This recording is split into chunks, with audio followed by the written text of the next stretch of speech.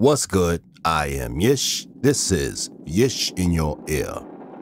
Today, we're taking a look at another plugin from United Plugins called VOXESSor. This plugin was created to process dialogue for film, TV, and voiceover. Let's take a look. Here is VOXESSor. This is what we'll be taking a look at. So, going over the interface, this top section is the input and output section, and it is also the equalizer section. As you can see, this looks nothing like your normal equalizer. We'll take a look at that in a moment.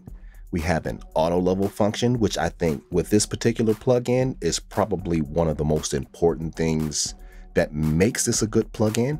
What the auto level function does, it works a little like a compressor, but it works more like a fader. So let me go over here. With a fader, if a part is too loud, you bring it down. If a part is too low, you bring it up, right?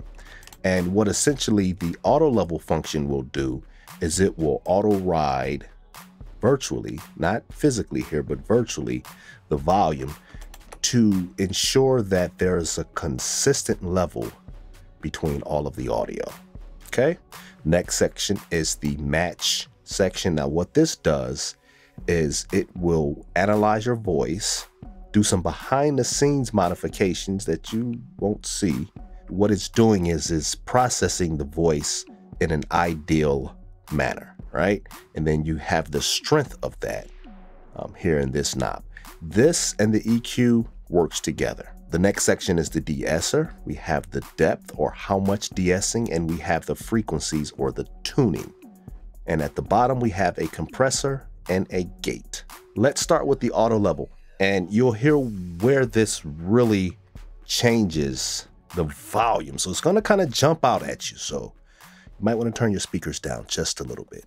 So before auto level, this is Rufus, a young white cat. After, his only worries in life are drinking his milk, eating, and playing with his ball. Until one day, he follows his ball outside of the house. All right, so you can see the volume jumped, right? So before, this is Rufus, a young white cat. After, this is Rufus, a young white cat. Now, if you notice, and let's pay attention to what's going on here, right? This section here and this section is just a little bit different as far as volume is concerned, right? So let's look at our meter.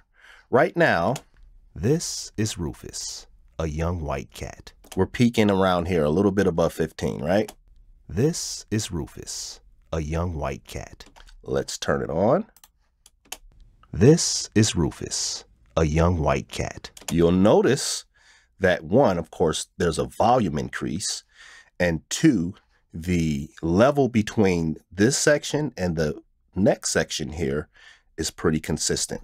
So if I zoom in here, right, and we play it back, and let's do this. Let's play, this is Rufus, right? That peaks around there. But if we look at this, a young white cat, it peaks under 15. Turn the plugin on. This is Rufus, right? It peaks above 10 now. A young white cat. And as you can see, this peaks above 10. So it keeps the consistency between the parts even without actually compressing it. So again, if our analogy is with the fader, overall it's raising the volume. But what is happening is this here is matching this here approximately in the same area so that the consistency of the volume stays the same. To me, that function alone probably is the most powerful thing for your voiceover, because that allows you to keep the quality or the tone or the texture, I would say texture, of your voiceover consistent without compressing it. Because once you get into compressing, it starts to squash the peaks. This is not squashing the peaks. So this here would be considered the highest peak between the two of these. Essentially what it's doing is just leveling it out, right? It's bringing everything up to a certain level, and it's keeping all of these peaks sort of in the same range. And that's the beauty of the auto level. Just that by itself to me is enough to get this plugin. But let's go further. So the next section we'll take a look at is this EQ section. Now, the developer decided, because this is a dialogue processor, to utilize the difference between a man and a woman as far as the equalization is concerned. So let's take a listen at what that sounds like. Now, this section here works with the intensity. So the more intense you have it, the more equalization will be done on the actual voiceover. So let's see what this sounds like when I turn this all the way up to 100. This is Rufus, a young white cat. Before. This is Rufus, a young white cat. And after. This is Rufus, a young white cat. 0 intensity. This is Rufus, a young white cat. 100% intensity. This is Rufus, a young white cat. So it's more bottom end basically from the setting at man, right? So let's move it to guy. Let's see what this sounds like. So no intensity. This is Rufus, a young white cat. Full intensity.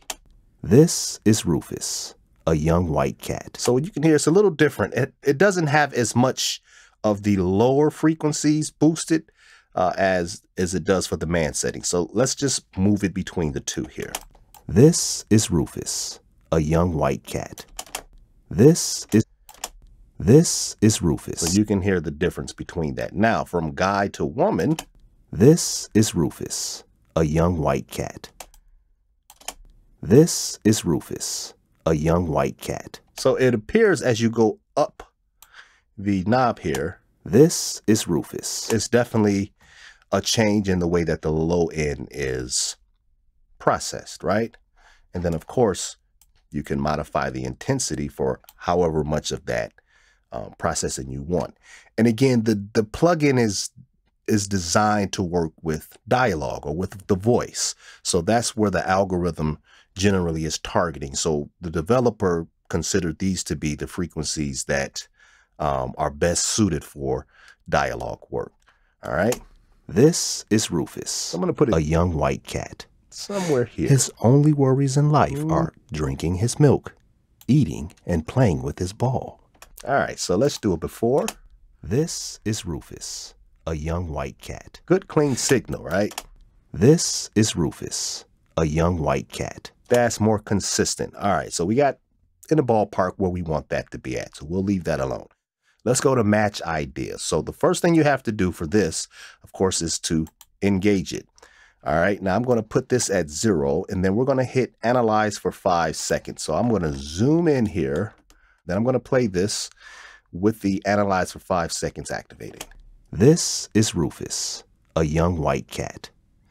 His only worries in life are... All right, so now we'll disengage that, and let's take a listen at what this does. This is Rufus, a young white cat.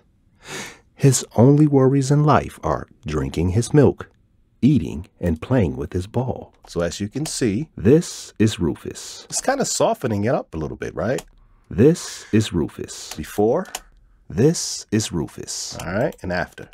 This is Rufus. Now, I don't think 100% is ideal in this case. Let's try 50%. So before.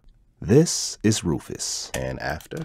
This is Rufus. Okay, so it has a nice softening quality with what we have set up here in the EQ section. So this is something you would have to tweak and find what feels good to you. And I'm using that word feel because I think that's appropriate for what you consider to be the best sound for your vocals. So that's something you would have to do with your voice.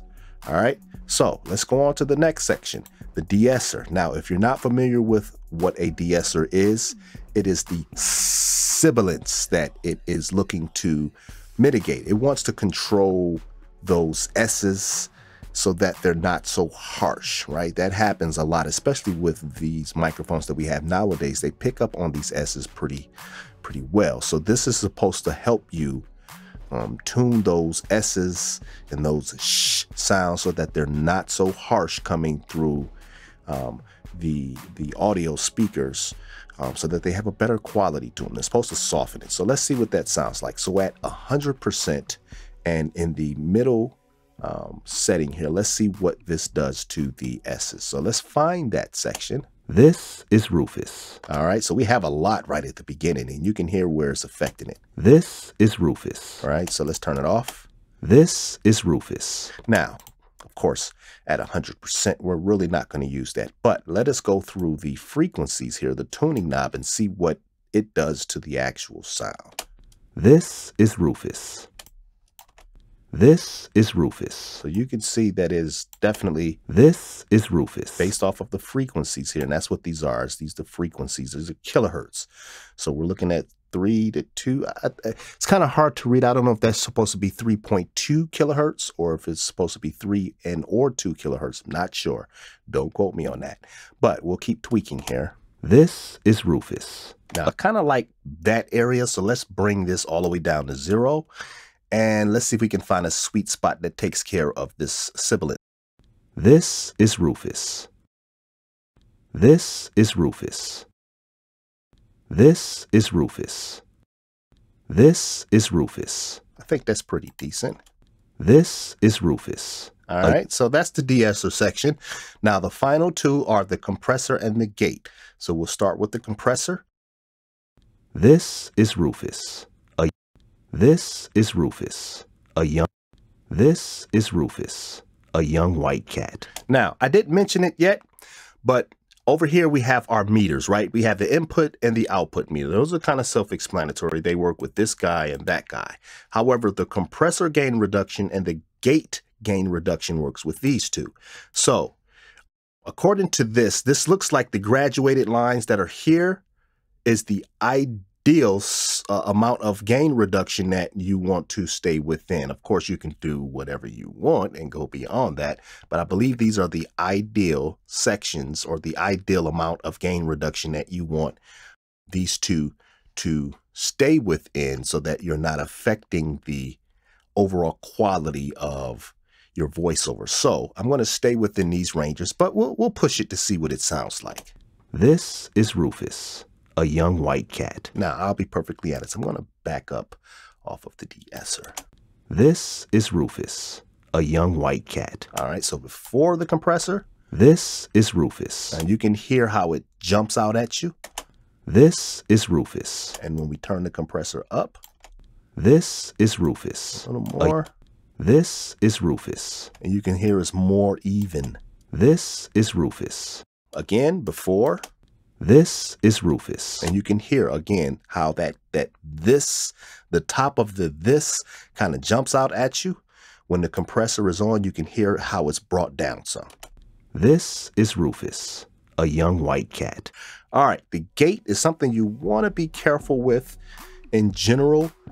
Throughout the voiceover industry, a lot of times, really the gate and compression and EQ, a lot of places don't want you to modify those things. So keep that in mind. But if you're giving something that is to be the final product to a client, you definitely want your audio to have a clean background. It's okay to have a little room noise. As a matter of fact, you don't want to eliminate completely room tone unless the client asks for that, because then it becomes unnatural. So again, it shows you that there is a ideal area. So we'll try to stay within that. This is Rufus, a young white cat. His only worries in life are drinking his milk, eating, and playing with his ball. Before, this is Rufus, a young white cat. So you can hear the room tone in between. So let's push it back up. This is Rufus, a young white cat. So as you can hear, it has brought down the room tone considerably. Now, let me turn it all the way up and you can hear how much you shouldn't do. This is Rufus, a young white cat. His only worries in life are drinking his milk. Now, it sounds clean, and your client may want that, so that is an option. But you want to leave a little bit of the noise floor or the room tone so that you don't lose the natural sound of the voiceover. This is Rufus, a young white cat. His only worries in life are drinking his milk. All right, so that's the bulk of what this plugin does. It gives you a one-stop shop for processing your voiceover to get it in the ideal ballpark of a good sounding voiceover. So with all of the processing that we did, let us do a before and after. This is before. This is Rufus, a young white cat. His only worries in life are drinking his milk, eating, and playing with his ball. And then after, this is Rufus, a young white cat. His only worries in life are drinking his milk, eating, and playing with his ball. So as you can see, the process before and after is definitely brings it up by volume. The EQing section, I would say you have to be careful with that. Sometimes you may not want to do all of that. You may want to just leave it, just the basic stuff. Behind the scenes, I did a little bit of tweaking and discovered that the intensity works with the compressor. So if you don't have the intensity up, you don't get the compressor. So that's something to keep in mind here. Okay, so let us do something here. Let us render this out so that we can actually see by the WAV file what the differences are between the before and after, right? So let me render this out. I'm going to go to export. I'm going to go to audio mixdown. We'll do an export. It will create two new tracks actually, because it's creating a stereo file in this case, but I only need one, right? So we'll delete this one here. Click yes. All right. And this is what we have left. So zooming in on the two, you can see where the changes have taken for the audio file. Now, as you can see, it's slightly louder, right? Looking at the two, but it's more consistent across the board. And I think that's the more important thing when processing audio for voiceovers, is that you want consistency across the board. So again, let us do a before and after. So this is the original one without the VOXESSOR. This is Rufus, a young white cat. His only worries in life are drinking his milk, eating, and playing with his ball. And then here is after. This is Rufus, a young white cat. His only worries in life are drinking his milk, eating, and playing with his ball. Now, you don't necessarily have to use all of the processes in here. Of course, you can turn the De-Esser off and use a different De-Esser. You can use different EQ. You can use different compression. The main thing that I find on this particular plugin is that this auto level is a godsend. So I want to do one additional thing, and we're going to reprocess the original one. Now, before I do anything else, right, I'm going to actually save this as a preset, and we'll call it VO1. All right, click OK, click close. Now we have that set, so if I need to go back to that, I can. Now, I am going to turn this off. I will keep this down here. We'll disable the De-Esser. We'll lose the compressor. I think we'll keep the gate, but I want to really get the auto level. As a matter of fact, we'll turn the intensity down as well. I really want the auto level to be the thing that I use on this. So we'll reprocess this, and I'm going to go to this section here because it looks pretty thick. So we'll do that. His only worries. All right, now let me make sure I engage it. His only worries in life are drinking his milk, eating, and playing with his ball. Until one day. All right, so now I'll render this out. And so now we have a third candidate in here. Remove selected track, yes. So now here's the difference between these three. So this is the first one. This is Rufus, a young white cat. His only worries in life are drinking his milk, eating, and playing with his ball. Second one. This is Rufus, a young white cat. His only worries in life are drinking his milk, eating, and playing with his ball. And then our auto leveler and gated version. This is Rufus, a young white cat. His only worries in life are drinking his milk, eating, and playing with his ball. So that's it. That's my review of VOXESSOR by United Plugins. You can get this plugin at unitedplugins.com. If you like the video, hey, give it a like. Subscribe if you're interested in seeing more videos. You've been watching Yish in your ear. Stay tuned.